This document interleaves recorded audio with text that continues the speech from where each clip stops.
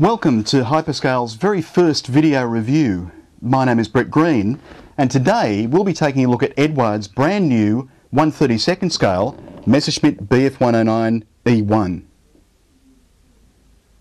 Yes, I've read your comments on the forum where some of you are asking, do we really need another Messerschmitt Bf 109E?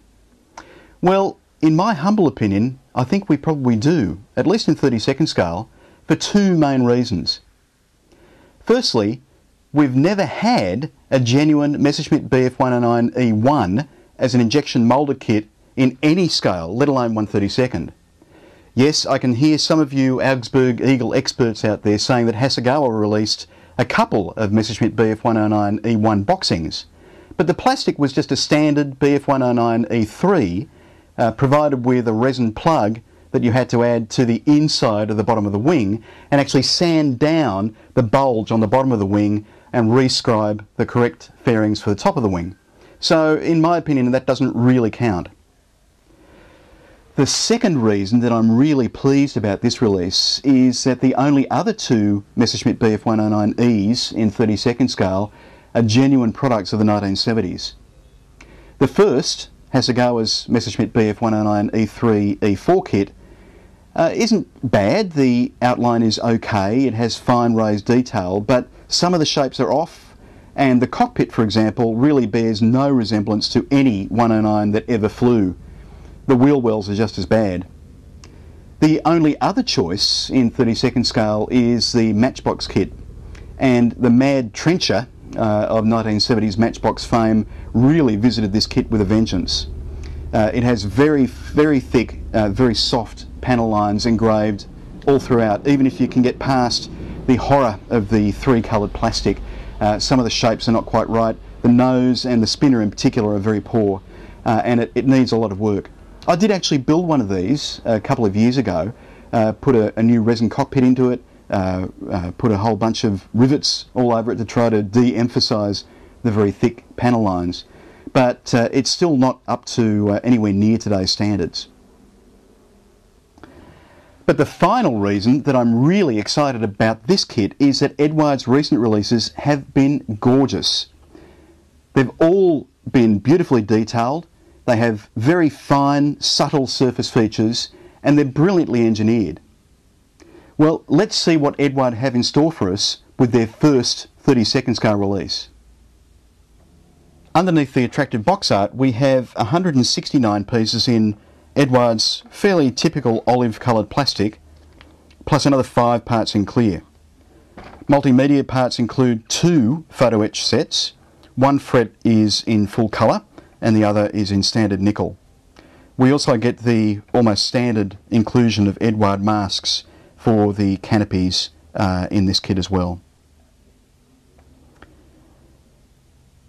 The quality of the moulding is perfect. There are a couple of minor sink marks here and there, but nothing that will really be visible on the completed model. The surface texture is beautifully restrained. I've seen in some photos on the internet where the fabric texture looks a little deep and where even the rivet detail looks a bit thick. But looking at the plastic itself, it really is gorgeous. It's very subtle indeed. So there are very fine engraved panel lines that are supplemented with selected rows of rivets in exactly the right place. On the control surfaces, we have raised ribs and we have stitching as well.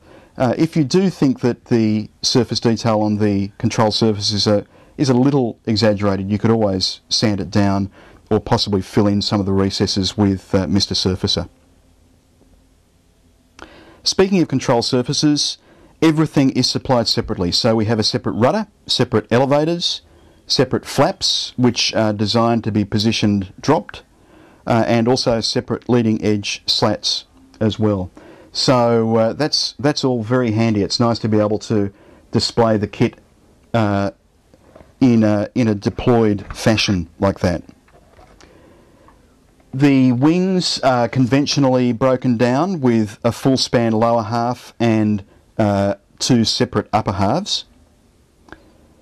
The wings are specific to the Messerschmitt Bf 109 E1 That is to say, it has the machine gun covers on the top and it doesn't have the bulges on the bottom, so there are no inserts that you'll have to worry about filling in on this kit.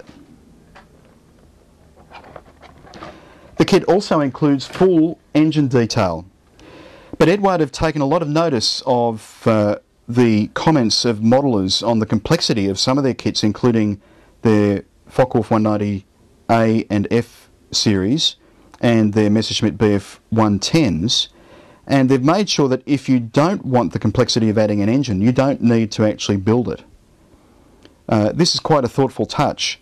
If you don't want to include the engine, you just want to have the cowl sealed up, then they provide a strip on which you can mount the exhaust stubs, individual exhaust stubs by the way, which are hollowed out at the end and feature nice raised weld seams.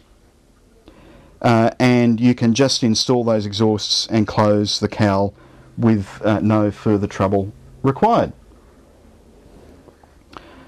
The cockpit is well fitted out with both plastic parts and also nickel and colour photo etch parts. The harnesses are particularly nice, and I love the photo etch colour instrument panel. It really does work very well in this model. We don't have a lot of options apart from the positionable control surfaces, but the kit does include the blanked off spinner that we typically see on the E7s and the Trop aircraft. It also includes alternate canopy armour, and finally it has a drop tank, which isn't used on this variant but will be presumably on other variants. There's another alternative for the supercharger intake as well, which is a little intriguing. I guess we'll find out more about that in due course. I've mentioned the colour and nickel photo etch parts already. Once again, they include the instrument panels, the harnesses, some of the smaller details inside the cockpit, and the engine parts as well. Engineering of the kit is as clever as it always is with Eduard, quite straightforward. I've already started building the kit. I've put the engine together and the cockpit, and it all goes in quite well. I've run into a slight fit issue in that the mount for the oil cooler intake at the nose looks like it might be a tiny bit wide for the fuselage, so I'm going to sand the sides of the assembly down before I actually install it.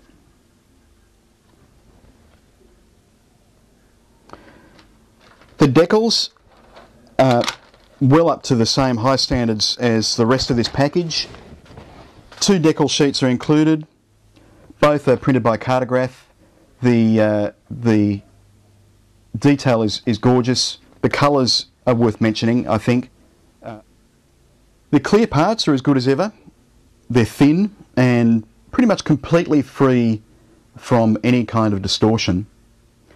We only get the E3 style of canopy with the low horizontal framing on the main part, but we do get the armoured windscreen that was sometimes retrofitted to the E1s and the E3s. So if you were to ask me if we really needed another Messerschmitt Bf 109 in 32nd scale, my answer would be an emphatic yes. Eduard has delivered a kit which has a fantastic level of detail, but still responds to customers' comments about complexity in allowing you to build the aircraft with an engine or without. It has gorgeous surface detail, beautiful decals, a very useful suite of multimedia parts, including colour photo etch and canopy masks. Eduard really has done it again. This is the definitive Messerschmitt Bf 109E in 32nd scale, and I can't wait to see the other variants. Thank you, Eduard, and thanks out there in hyperscale land. Bye for now.